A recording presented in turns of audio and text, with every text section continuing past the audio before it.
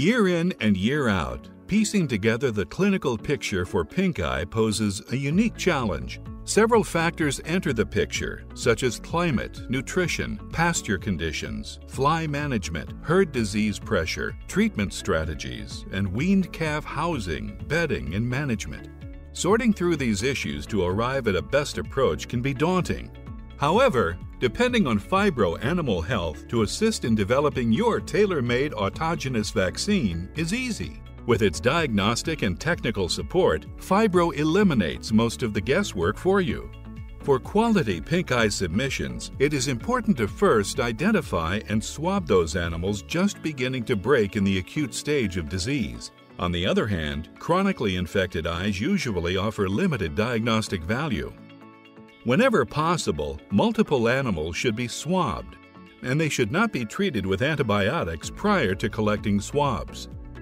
It is equally important to follow best practices for the actual collection of eye swabs. This process starts with having adequate swab collection materials on hand. Phibro provides everything needed with our swab collection kits. These kits are supplied to practitioners free upon request. By closely following the instructions provided for the use of these materials, you can greatly ensure your diagnostic success. To optimize the diagnostic quality of an eye swab, it is critical to minimize the potential for contamination posed by eye secretions. These secretions usually harbor a variety of bacteria in large numbers. Contacting these secretions with the swab before or after contacting the cornea and the conjunctiva leads to greatly compromised culture results. These contaminants often outcompete desirable bacteria and overgrow the culture plates.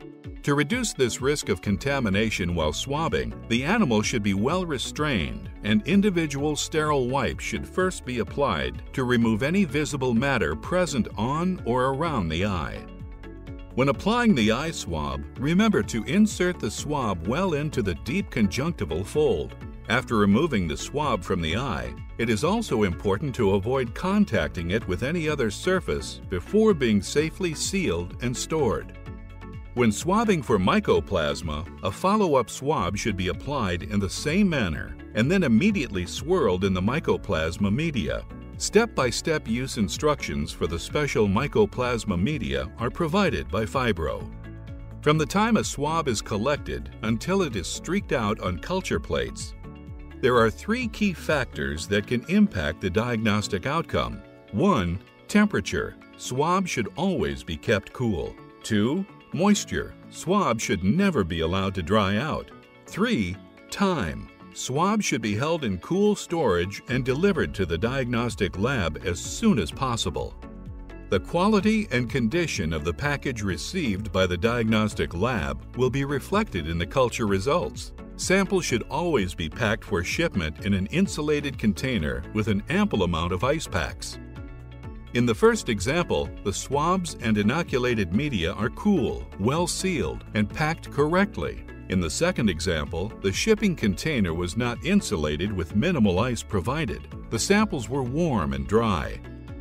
In the diagnostic lab, the culture plate actually documents the history of a swab when it is streaked. Here are plates showing streaks with distinct Moraxilla colonies when temperature, moisture, and the time lag to culturing are managed well.